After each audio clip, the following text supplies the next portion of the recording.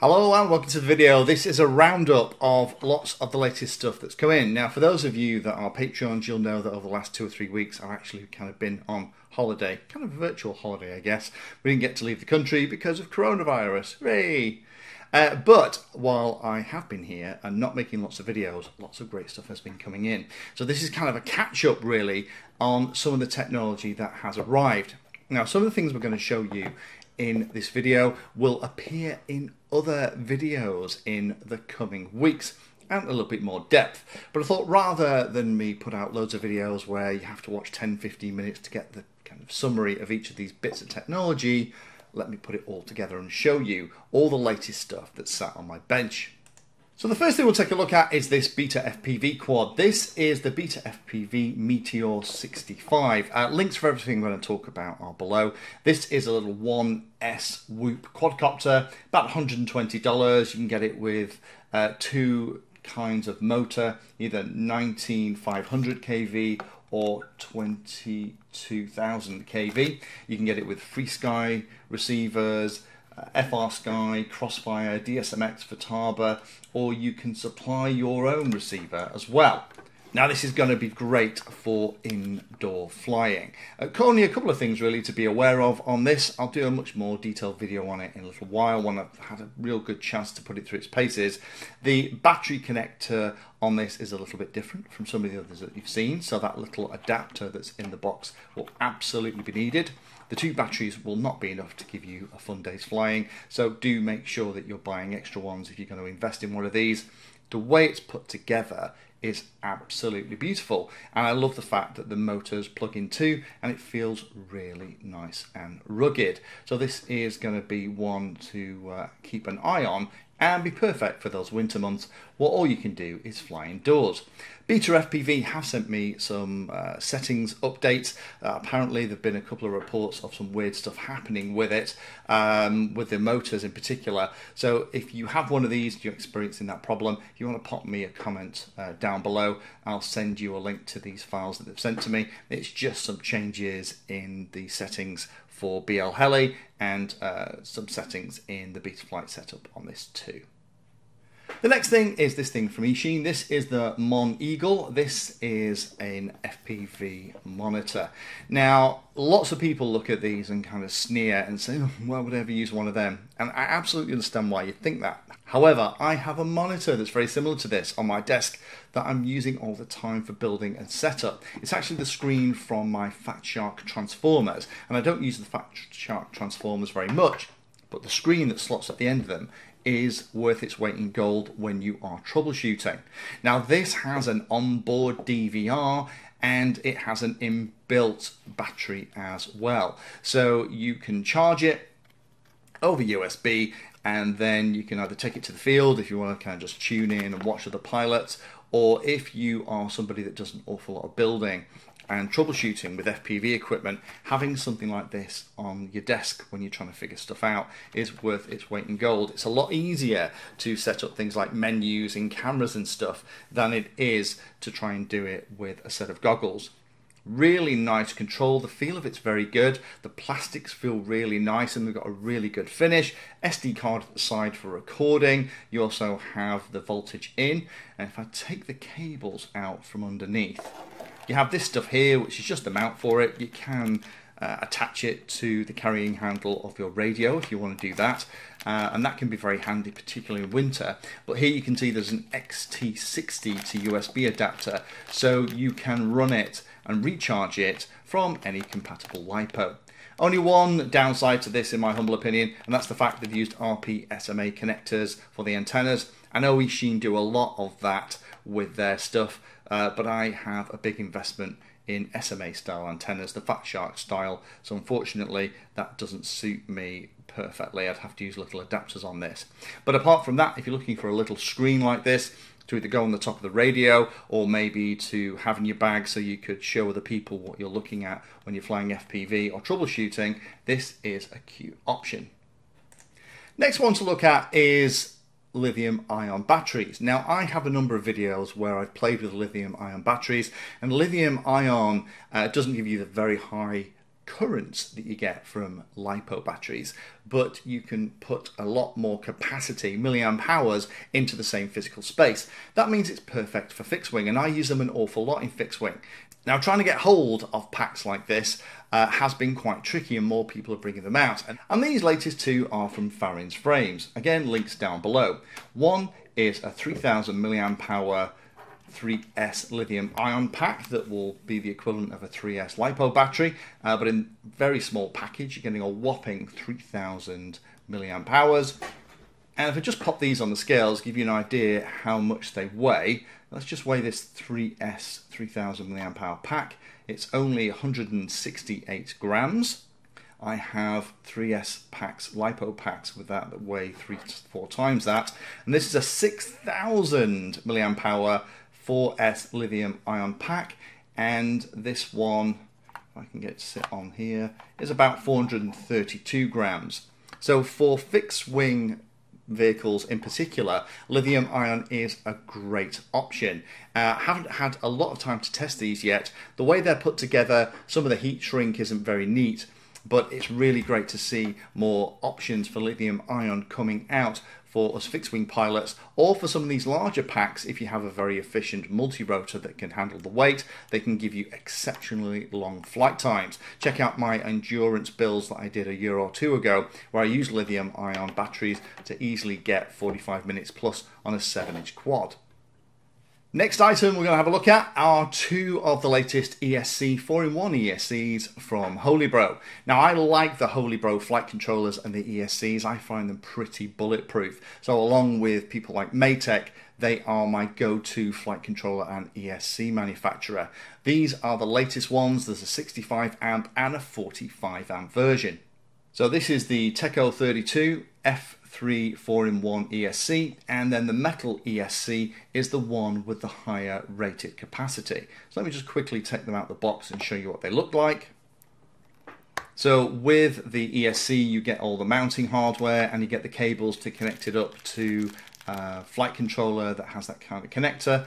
Nice, lovely big cap to put on the inputs to help with smoothing. Great to see that in the kit. That wasn't something that they used to ship back in the day. And then the actual 4-in-1 ESC itself looks like a work of art. It looks like it should be on a necklace. Really, really pretty thing. The way that HolyBro put these things together is the reason why I just rely on them so much when I'm doing builds. So if we open up the metal ESC, and this is the one with the higher rating, I think this is a 65 amp setup, this one is very, very bling. So again, the same mounting hardware and cables as the previous one, and then you have the same large capacitor for smoothing, and then this one, you have an awful lot of hardware on here, and you can see how pretty it actually looks. So if you are looking to do a build, and you are kind of looking for 4-in-1 ESCs, particularly if you're going to be using one of the compatible flight controllers from HolyBro that work with these would definitely be on my list. I just love the care and attention that HolyBro put into this stuff, and it just works. While we're talking about HolyBro, or HolyBro, depending on how you want to pronounce it, it's worthwhile talking about these big boxes that I've got in, which are their new RTK GPS units. Now, RTK GPS gives you much, much higher accuracy levels than regular old GPSs, the kind of stuff that I'm using in my builds. They're a little bit more expensive, but if you are using them for things like drone displays, where you need very, very accurate positioning, this is the way that they do it. So until now, it's been quite an expensive proposition. HolyBro have just brought out 3 RTK GPS units that plug into things like their Durandal, their Pixhook 4, and those kind of flight controllers, and give you fantastic resolution and amazing accuracy. So let me unbox them and show you what they actually look like. The first one, the smallest one we'll have a look at is this one here. This is the Rover Lite. So this is the HRTK M8P Rover Lite. It looks very, very similar to a standard GPS unit, but it has an awful lot more technology in. Sadly, it won't plug directly into things like Pixhawk and others, but does have a 10-pin connector that will plug directly into the HolyBro Pixhook style flight controllers. Guide price for this is just under $200, which seems very expensive, but if you compare it to what an RTK GPS would normally cost you, that's actually a really nice price. Again, comes with all the mounting hardware, and you'd use this one in the kind of places where you would normally use a regular GPS, so typically on the top of a stalk, on something like a multi-rotor, or on the back of something like a fixed wing. Now, to compare it to the HERE 2 GPS on something like a Pixhook Cube, it's a little bit smaller as well, which is nice. It just is sad that the connector, it's a 10-pin connector, so if you have something like this Pixhook Cube, you can't plug it in. Next one to look at then is the RTK M8P. So this is one that has a much higher gain than the Rover Lite, and it's for more specialized applications. So it's kind of like a helical antenna on the top rather than just a flat antenna that we're used to. The base plate has a USB connector, and it also has the cable that you can use to run and plug it into your Durandal or whatever it is that you're using it with. This is absolutely the kind of thing that's going to be put on high-end drones that are being used for serious applications. This definitely isn't aimed at the casual Ardu pilot or Ardu copter flyer. This retails for around $330 to $333. A lot of us would like a complete model with flight controller for that kind of money, but if you are serious about needing really high-end accurate GPS on your model, then this is something to look at. Again, seems quite expensive, but actually compared to some of the technology that's been out before, it isn't at all. Last one is the RTK M8P base. This is about $370. This is a unit that would go onto the base station. Has exactly the same kind of box, but the antenna that connects into it connects via a flying lead and has kind of a 1/4 inch connector on the bottom that you can use to stick it on top of a pole. So again, this is some kind of more high-end serious stuff. I may use the Rover Lite in a project that I'm about to start soon with the Durandal, but if you are looking for much more accurate GPS where you're not going to have to pay thousands, then this new range from HolyBro will definitely give you an option for that. Last product in the roundup is this camera. This is the new Eagle 3 from RunCam. Now, for those of you that watch the channel a lot, you'll know that I am a huge fan of the Eagle cameras. I tend to use them in fixed wings. I know some of you have had issues. I've heard of reports of like white flashes on very fast flips and rolls. I don't get that because I tend to use the Eagles on things like fixed wing. I use things like the RunCam Racer on things like multi-rotors. Eagle is a fantastic camera, particularly for fixed wing.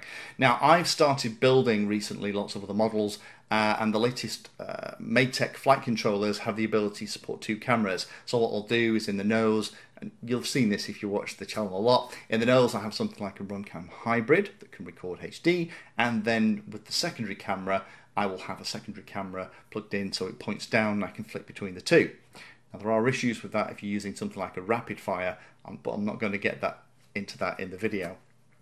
And this potentially could be fantastic for that second camera, or if you're making a smaller model and you want Eagle levels of performance, actually popping it in the nose and keeping it nice and small.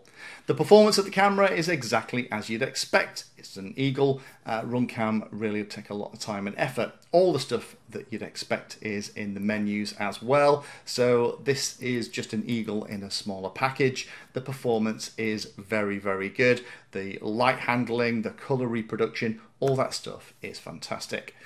Only one downside for me. It's NTSC only, and I wish RunCam had added the PAL option. Hopefully this is just a one-off thing and RunCam are going to continue to add PAL. NTSC is fine for the Americas, but lots of us in Europe run PAL, and I run PAL as well because it actually gives you an extra few lines at the bottom of your screen when you're running it on-screen display, so my LSD can be a little bit more laid out when I'm flying FPV.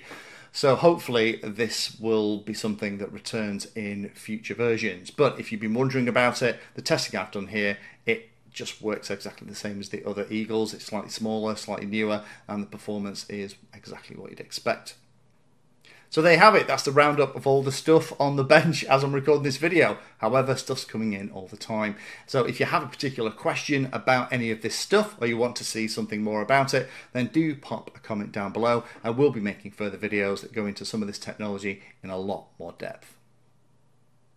Thank you for watching my video and watching right to the very end. If you want to find out what I'm currently working on, you can follow me on social media by searching for Painless360 in the usual places. If you'd like to become part of the inner circle, then you can become a Patreon. Details are in the description and you get lots of additional benefits.